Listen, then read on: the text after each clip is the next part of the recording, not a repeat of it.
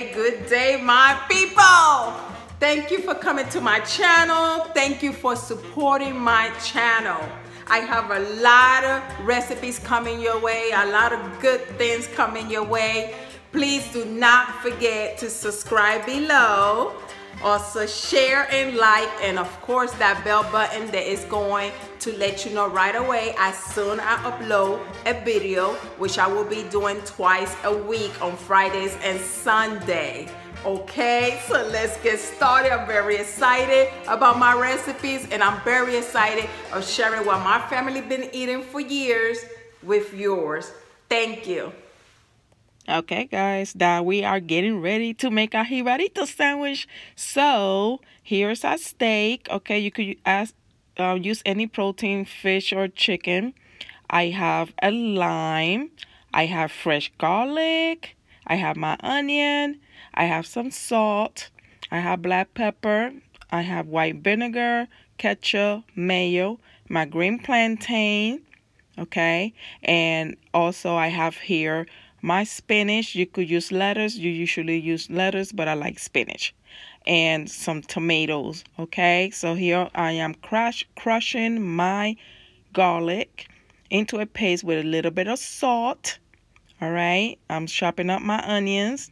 Now we are getting ready to put together the seasoning for our steak.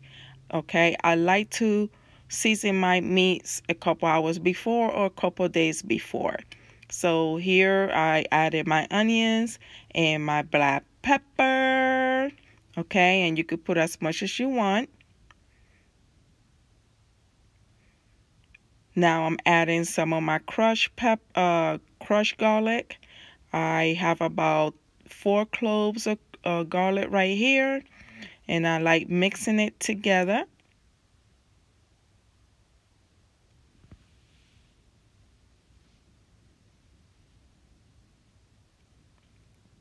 Now here I am squeezing a half of the lime, okay? So a little bit of the lime juice. Lime and vinegar, guys, it helps tenderize your meat as well, okay? So here I'm adding about 2 to 3 tablespoons of vinegar and about 1 or 2 tablespoons of olive oil. Now I'm mixing it together, okay? We always want our seasonings to dance together, right? Now I'm going to go ahead and season with some salt. You could add as much as you want. I don't use too much salt. At least I try not to. So now I'm adding my steaks, okay? And I'm going to let these steaks marinate for a couple hours before I cook them. And if you could marinate it the night before, even better. So here I'm massaging it, giving it love, right? And we're going to go ahead and cover it in a few minutes and put it in the fridge. Next, we're going to jump into our sauces, which we do the same thing. Here we're making the Mayo-Ketchup. I'm going to go ahead and add about a clove of the garlic.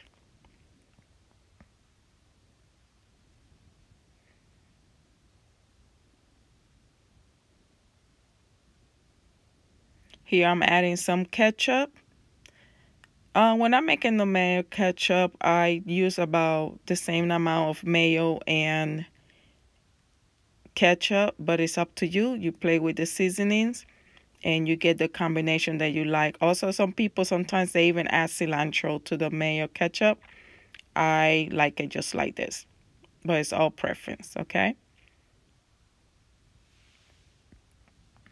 And now I'm stirring it. You want it to look like a light orange, almost like a peachy color. You stir it, make sure that garlic distributes all throughout, and it's pretty much done.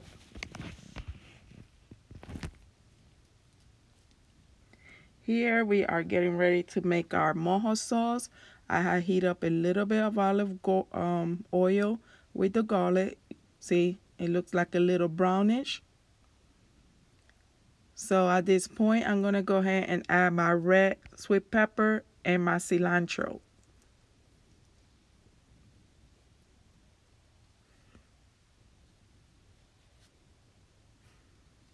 I am going to stir it. And I'm going to add a little bit of salt to it. And I have the fire on low, guys. Make sure your fire is on low. You don't want your garlic to burn. So I'm going to let it sizzle for a few minutes on low.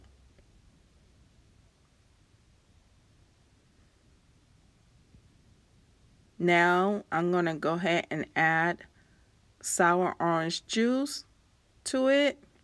I would say about, I don't know, a quarter of a cup or so.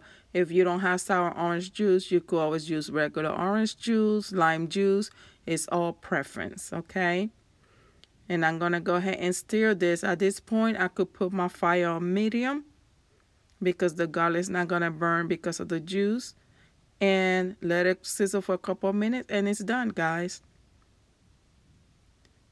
Now here we are going to peel our green plantain. For those of you who don't know how to do it yet, you cut the ends, you make a slit on the side, and you try to take it apart with the knife and then the rest with your hand. It should be able to come off, and if it doesn't come off all the way with your hand, use the knife again, but be very careful. So here it's already peeled up. Now we're going to go ahead and cut it right in the middle, the long way. And try to cut it like right in the center. And this one, I cut one side a little thicker than the other, but it's okay. It still will work. Now we're going to take it to the frying pan, and I have my fire on medium. And I'm laying my plantain slowly. Okay, guys? Do not drop stuffing oil, guys. Do not, or you're going to get burned. So while the fire is on medium, I'm going to let it continue to cook in each side a couple minutes, and I'm going to continue to turn so it could brown up evenly.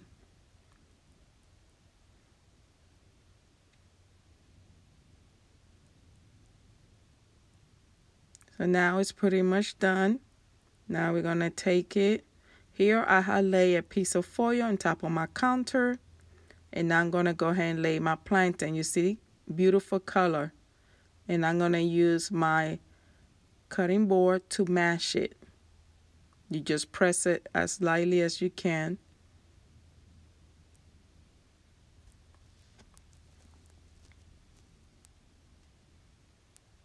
Beautiful color, guys.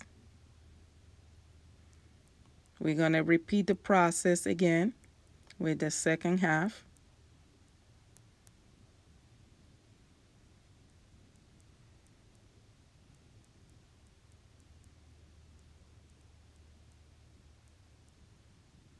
See that color? It is beautiful, right?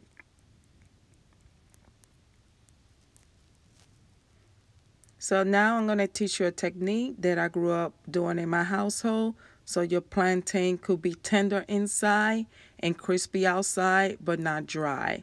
So here I added hot water to a little bit of garlic powder and salt and letting it dissolve.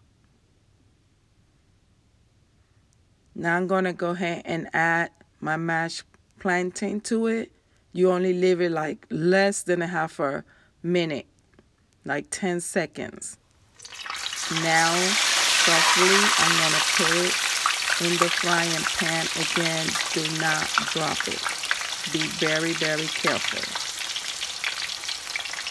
And my fire is on medium, guys, medium high.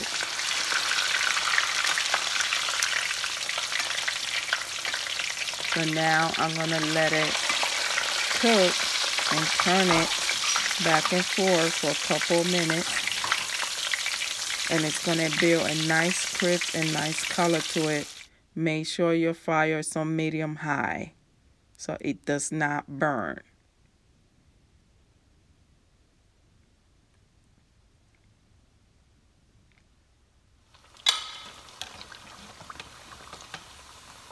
Look at that color, guys. Look how beautiful that looks. and it's very crispy in the outside but tender in the inside. It's not dried up.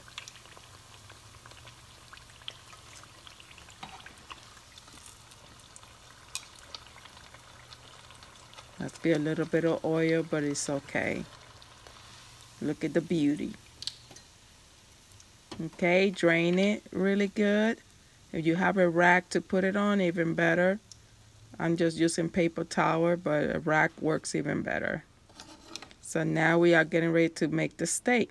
So here I'm going to add a little bit of my liquid seasoning from the meat, because I like to brown it just a little bit. And I'm going to go ahead and add about a half a tablespoon of olive oil. And I shake it just like that. As you can see, the liquid like brown up a little bit. That's what I want.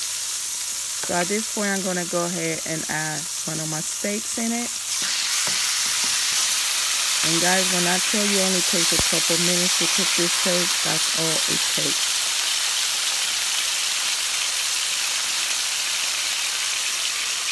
I'm going to add a little bit more of my liquid. And since it had marinated for a couple hours, it tastes great. And if you could do this the night before, even better. So as you can see, look how quickly this steak is cooking, guys. And look at that color. And I'm telling you, it is so delicious. I'm telling you.